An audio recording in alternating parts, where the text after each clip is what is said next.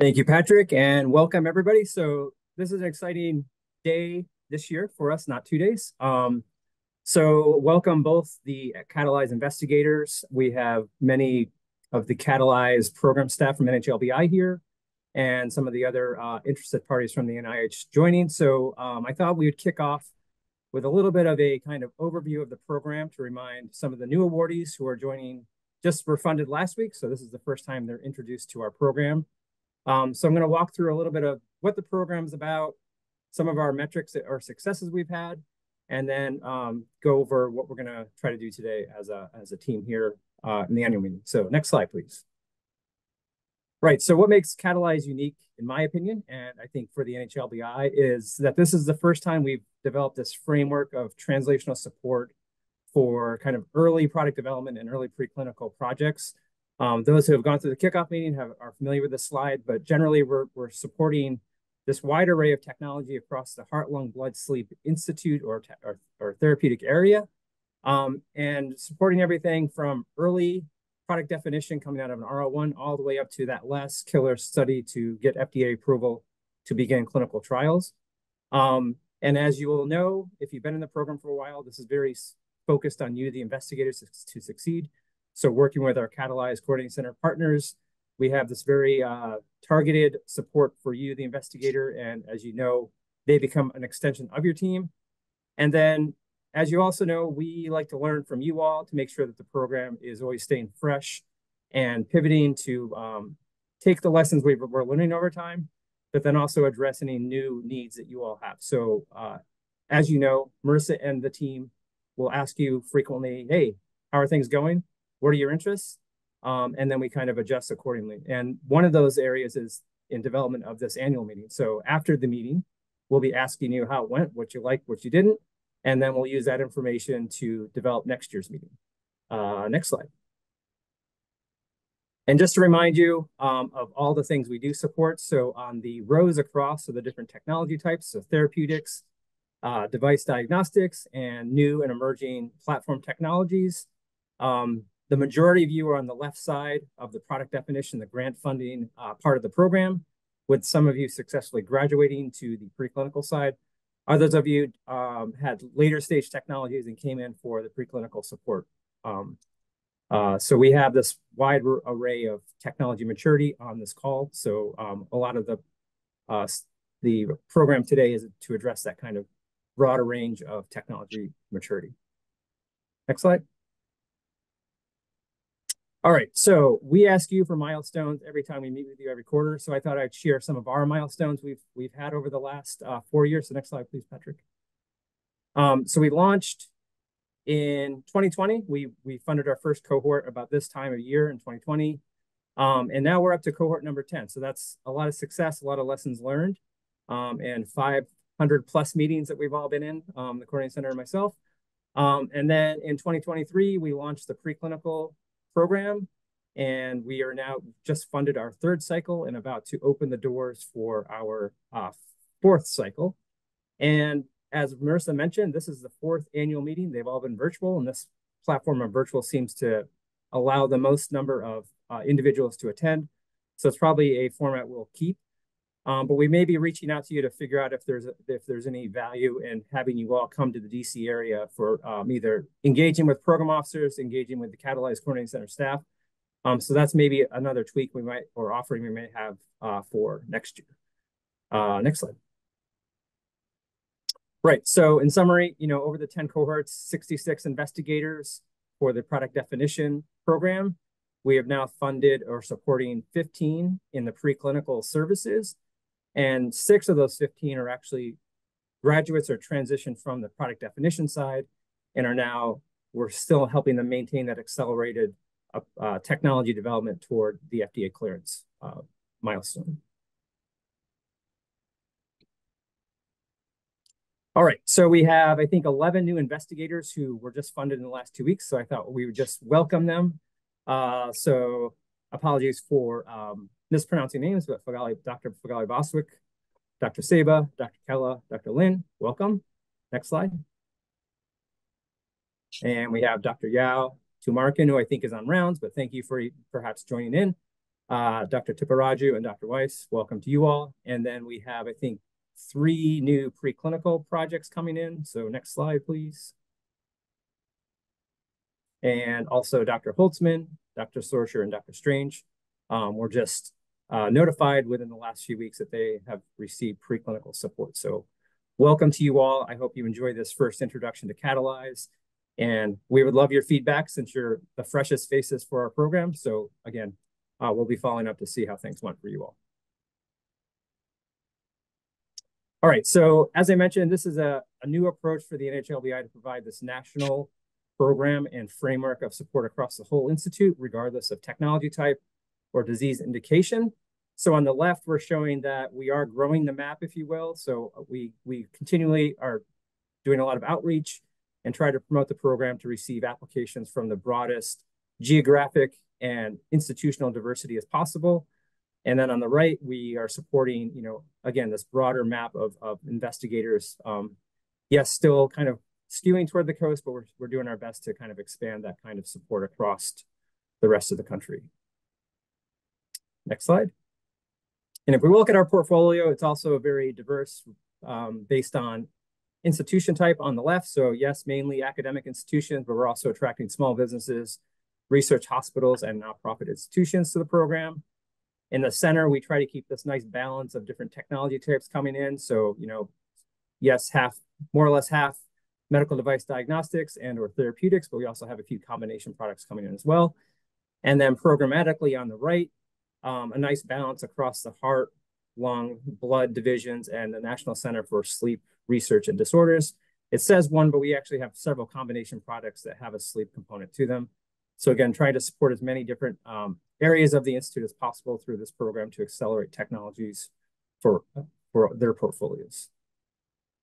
Next slide. So again, we asked you at the beginning, what's your experience with product definition and product development? And this helps us curate and develop resources for you. So the majority of our teams are coming in with at least some experience in the space. So that helps us better understand. We don't have to go through some of the basics. But then if you look down to the bottom right, very few have received follow-on funding or prior support through other commercialization programs. So we always have an eye toward, where you need the support. And that's kind of the second part of what's your motivation. So next slide, please.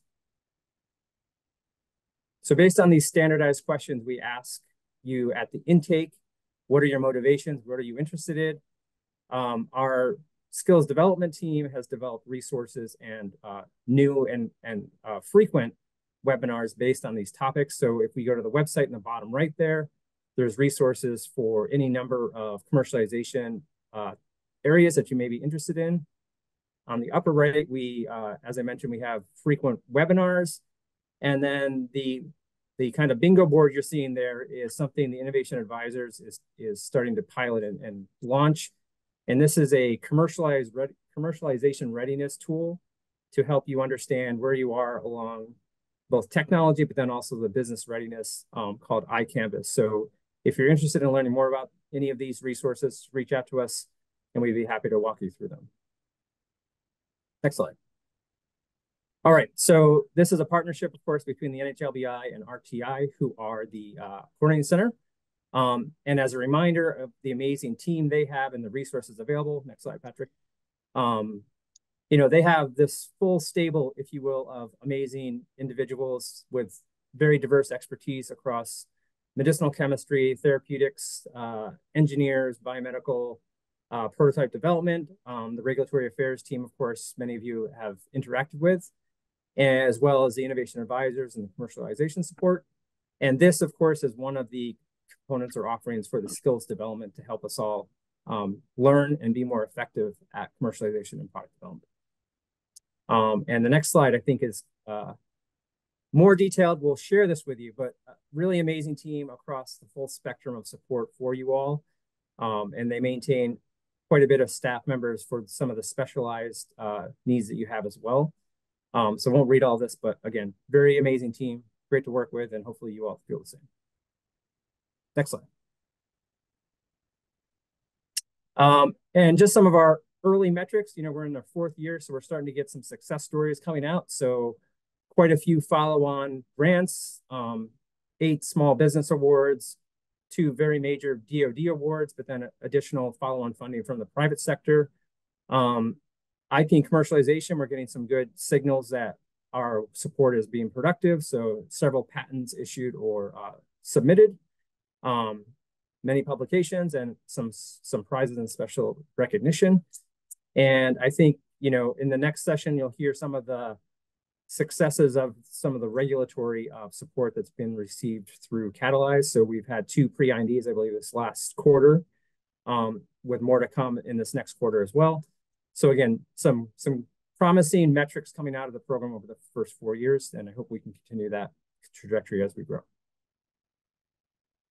And last slide before we get into today's agenda. So just a reminder, both for your own benefit, but then also to help spread the word. So our next grant funding product definition deadline is in November. We're about to open the doors for our expression of interest form for the preclinical program. That hashtag should be September 27th through, 23 September through October 4th, I believe it is. But more to come on that. And just to avoid any confusion, if you're already funded or have support from the Catalyze program, you should not submit an expression of interest form. You should connect with your technical lead or myself to indicate that you're interested, and we'll help you manage that part. And then as a reminder, this year we're now offering support for gene and cell therapy, and this includes farm tox and clinical grade manufacturing of the 2 main traditional vectors for gene therapy. And then another tweak that we're doing this year is, instead of having non-Catalyze awardees come in once a year or twice a year for regulatory support, once we get the platform ready, we'll be opening it up for a rolling basis for all stakeholders within the NHLBI community. They'll be eligible to request the full spectrum of regulatory support from, some sort of like gap analysis of, here's my data, what do you think the FDA will need, all the way up to support for filing and meeting with the FDA for your clearance device or therapeutic. All right, so next slide, please, Patrick. So it's a 1-day meeting, and some of the feedback we got from the last 2 years is that 2 days you get burnt out. So we're hoping with a shorter meeting, more targeted, that you all will be able to stay more engaged and committed to a kind of an open discussion. So, after this, we'll be hearing from some of your peers and some of the successes and challenges that they've observed and received while they've been in the program. So this is really your opportunity to ask questions and learn from them. After that, we'll have some regulatory and CMC technical sessions. And after the break, we'll come back, and the innovation advisors will help develop or help you all walk through a commercialization plan. And if we can go to the next slide, that's followed by breakout sessions where you, as the teams, will go into breakout rooms, which may be a little messy because we have 55 teams, but bear with us. We have it pretty figured out. So you'll be doing some kind of work on your own commercialization plan, and that'll be followed by the entrepreneur's journey. After a break, we'll come back and hear some of the early career research awards or their impact or contributions to the Catalyze program. Then we'll get some more on pricing and reimbursement from Dr. Renee Arnold, who is an entrepreneur resident here at NHLBI. And then my favorite part, the pitch competition, which is always a lot of fun, in my opinion, and hopefully you all enjoy it too and learn. And that's it. So it's a short and sweet day, fairly long, I guess, but at the same time, better than 2 days. So I hope we can all stay engaged, ask questions, and reach out if you have thoughts or ideas for us as well. So with that, I think I'm handing it over to Diana for the introduction of the next session. So thank you all for attending.